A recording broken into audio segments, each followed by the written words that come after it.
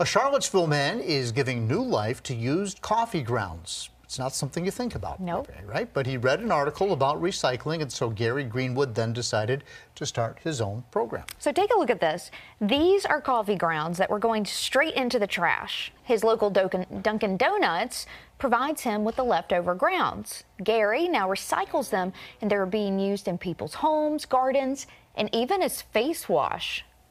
Some people just put it in their compost pile and add more nutrients that way. But it also keeps certain bugs away, like slugs and snails and that sort of thing, so that you sprinkle it around your plants. Who knew, right? Yeah, I do this. You I do this for the flowers. They're good for your flowers. Does Yeah. it keep the My aunt slugs always- away? 'Cause Yeah.